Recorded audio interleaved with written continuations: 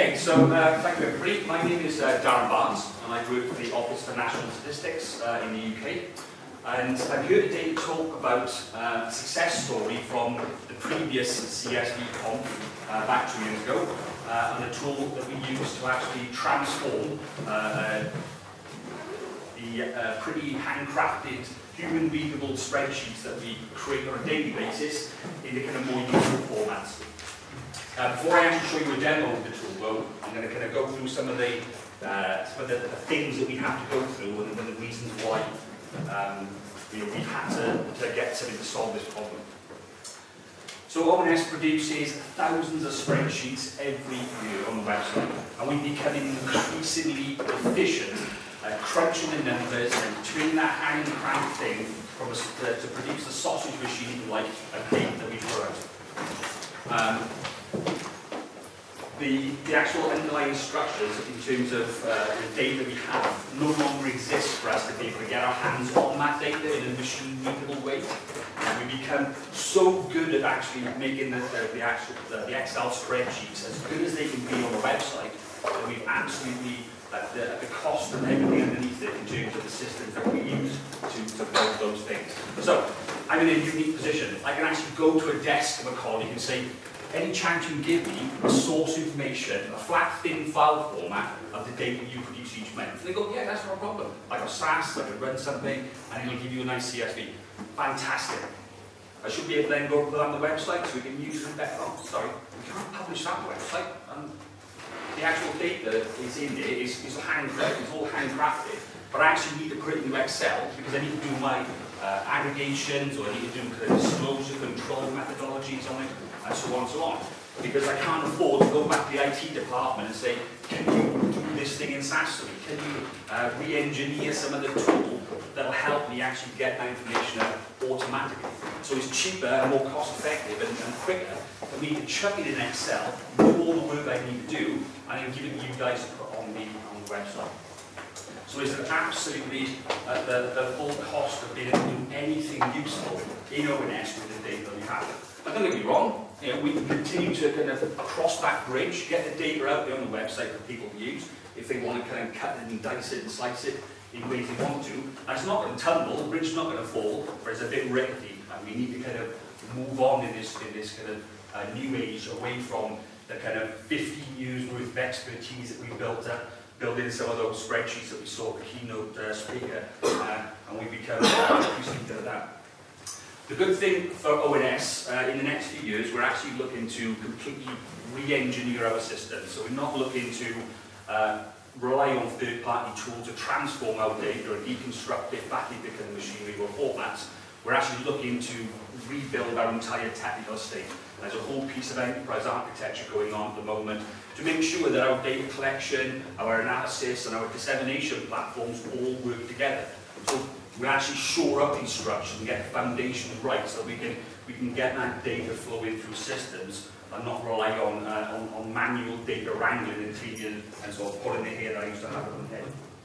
So, before we hit that sort of nirvana, we still got a lot of work to do. I can't simply expect the guys in the tech department to completely re-engineer legacy systems from over 20 years in a matter of weeks. It's going to take a few years to do so. So I can't stop doing the open data thing. We can't just sort of say, well, it's okay, it's fine. People can wait until we've actually rebuilt our systems. We've still got a lot of work to do. And it's probably a much more steeper scale than that as well, to be quite fair. But actually what we should be doing is making the point of using a tactical solution now to understand what our data needs are, what our users need from our data, and actually work in parallel with those guys who are going to deliver our platforms and deliver our services going forward. So we can learn a lot of information, and to do that, as I said, we need a sort of tactical solution in the bag in order to do so. Right, so we go to the next slide. So, sorry about this, a bit slow, isn't it? 2 years ago, in this very room actually, I met this guy. You can't quite see him, but he's sitting right there. And his name is Dave McKee, aka Dragon, and he was working for a company called Scraper Wiki. And Scraper Wiki, a great bunch of guys. Have a look at their website. They've got lots of lovely kind of online tools for scraping PDFs and so on. And he delivered a talk in this room. on XYPath, which is a tool those guys use. It's a kind of transformation tool. And for the previous 12 months, I've been trying to fight with our IT department to get them to build something for me that will allow me to kind of take our spreadsheets and make them more usable online. And so when I kind of listened to Dave do his talk, I almost wet myself with excitement, because this guy was actually offering me something that I've been fighting so hard and being told by our IT department. What do you expect? Do you want this thing to rate and hands over his trousers, put a cape on and tall buildings? Get out, man, you can't do this stuff. So this guy, when he told me this, I basically kept him hostage for about an hour after his talk. And we kind of put together for the next 12 months, designing and building and developing the tool we call Databaker. So that was our technical solution.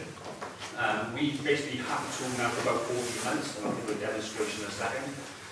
But it's based on a kind of Python set of libraries in Python. It's very simplistic kind of programming style. We use command lines to run things.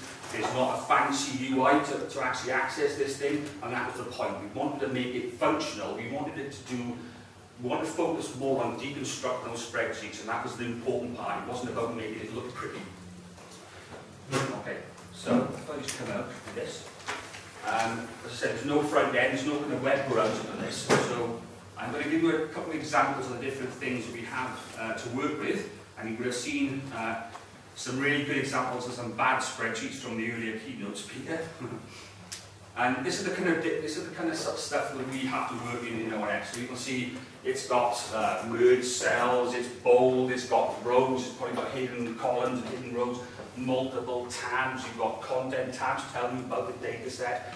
There's probably formulas sat in the back of it. The usual kind of stuff that we have to deal with on a day-to-day basis. Don't get me wrong, it's great for people who want to use those things. You can look at them, you can kind of see their logical chunks, you can even probably print it out quite nicely and take it away in your meetings. But obviously for this day and age, that's not good enough, and we need to adapt and evolve. So what we do with the Databaker tool is, we have to set up, I'm obviously not going to write a bit of code for you guys in this instance, but we actually set up some recipes, and basically instructs Databaker what file to go look at, where things are in the spreadsheet, so we can pick them up and actually do that transformation piece of work. It's just literally saying, this is where my set of observations are, this is where my set of variables, these are the variable IDs. It'll strip things out you don't want to use in the CSV. It'll ignore formulas and actually correct those, so we're actually getting real numbers rather than just the formulas behind the scenes and actually forcing Databaker to fail. So if I just, like I said, we didn't do anything particularly clever with the UI, but we do have a sort of simple click to run, so it's a command line based thing, and it basically says, there's a spreadsheet in my folder called this, and here's the recipe, go and run that recipe against this spreadsheet, and it'll generate some files. So we've done some sort of clever jiggery pokery, just to kind of let it run, and actually run through very slowly. This thing kind of normally takes about 0.1 seconds to run. But it's going through, and it's actually picking up two spreadsheets that are in that folder. It's looking through all the different tabs that are in that folder, it's looking at all the columns, all the rows, where their observations are, and it's merging things together as we speak to actually provide us then with a CSV that we can then load into our data repository. And that data repository then allows us to transform that spreadsheet we just saw and make it available in kind of JSON stack, JSON, XML, CSV, and so on. So now that's actually done, what it does, it gives us a number of different spreadsheets. This is the way we actually present the data set online. And one of the neat little things that we do have that the Databaker does is allows us to kind of, there's a load of validation things anyway, but actually serves up a spreadsheet for us so we can actually see and make sure we've instructed Databaker to pick the right things up. So it's color-coded for us to make sure we have made an obvious mistake like telling time is in column B, or where my dimension sets are, like dimension items that all live together. So I can quickly go through and make sure that I've done it right. So it's quite a neat little feature. And if we go back in, so these are the actual data sets that we've done. So we open that up, and you can see now, so basically it's taken all that data from those two spreadsheets, probably about 10,000 records, whatever it might be, and transformed it into a sensible looking file. and we can actually change the template of this so that we can have it add extra columns in. For instance, for our statistical purposes, we have attributes like unit of measure, where there's a count, where there's a percentage, where there's a ratio, and all those sort of things. So we can change the way that that thing is output, and obviously make sure that, you know, if we've got sensible headings at the top, if our dimensions, and so on. And that's the sort of thing that we can put into our machines, and actually will make sense of that computer. No longer does it have to, you cannot consume the spreadsheets as you've seen before. We've had plenty of talks going on about that over the last 2 days. The spreadsheets that we use are absolutely not in any shape or form recognizable to a computer. So having this sort of tool there has really kind of has revolutionized the way that actually we'll start to take forward that data. So that's all Databaker is. You know, it's a set of, it uses XYPath, which is the thing that underpins all the libraries and things it uses. Don't ask me about pandas and Python, because I'm not a technical person. I'm just a second-hand car salesman who basically goes out and does all the donkey work with the statisticians to make sure they can get the statement the right way. And there are some really clever people that I work with who do all the recipes and create all the kind of things that do the clever work in the background. I think that for me, it's about the ONS now coming into a position whereby we're starting to get skills into our operational teams. So before, we always had to rely on IT department. It would take 6 months to actually look at your requirements, and another 12 months to build it, and then actually give you something that didn't work. Whereas we're having the sort of skills now in our statisticians, in our operational teams, that are allowing us to create these kind of these scripts that can do the transformation work for us. So we're starting to evolve as an organisation of not just statisticians and economists kind of putting the numbers out, but actually real data scientists bringing this together.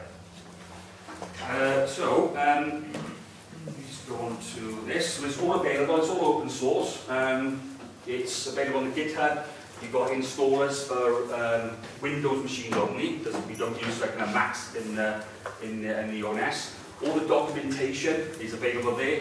It's, as I said, it's all open source, free of charge to use. So if you want to have a look at it, be my guest. We've also forked off another branch of this that we use in ONS, which we're starting to create and put new enhancements and things on. So, let's go back to the slides. Okay, that's the show and tell. But one of the things that we're interested in, so I did mention the tactical solutions. So we don't want these things in for long haul. They're not supposed to be there forever, us relying on these third-party mechanisms that are going to transform our data. We need to get the upstream processing done correctly, so that it's actually, you know, as Rufus is kind of talking about, the frictionless movement of data from machine to machine to machine, and actually out on the website. That's where we need to be, and that's what we're going to. But I would like to kind of, you know, develop the Databaker tool further. So in terms of things like output in RDF, for instance, or output in JSON, better validation techniques so we can find out where things go wrong. Because the idea behind this is we create the recipe once and then we use it all the time. It's not supposed to be something we have to keep manually adjusted. So some validation rules where we get users who are creating spreadsheets and they have a capital letter now to start with, rather than a small lowercase one previously, or they may have added one of those silly blank columns in for no particular reason at all. So those sort of validation tools we try to build in. We'd also like, at the moment, it ignores all the metadata that's available in the spreadsheets too. So we'd like to perhaps look at how we could have a different part of the recipe looking at that metadata and pulling that out as well. And it kind of inspired me with Jenny Tennyson's talk yesterday about CSVs on the web, whereby, you know, if we have a sort of JSON format for the metadata, we can put a linked header in to link the two files together. Well, maybe that's something I can go back and we can talk about introducing in the next version of this thing. So, last but not least, as I said, the Scraper Wiki guys do some fantastic stuff with web tools. Check them out. I got a link here to their blogs about how they built Databaker and some of the things that they use underneath the hood, so you can check that out. I've shown you the GitHub page. This slide obviously will be up on the website later on. And obviously if you want to get in touch, my details are on there as well. But we really encourage people to use this thing. We put it out as open source. We want this to be a community tool. We're not interested in being, you know, something that just the Office of National Statistics uses, but actually something that because we all know how difficult these spreadsheets are to work with. And if this can help anybody do some stuff, and also, you know, help us feed into improvements going forward, how we might improve the documentation around things, what are the suggestions, improvements you might have. Feel free, we'd love to hear from you and get that feedback. So thank you very much.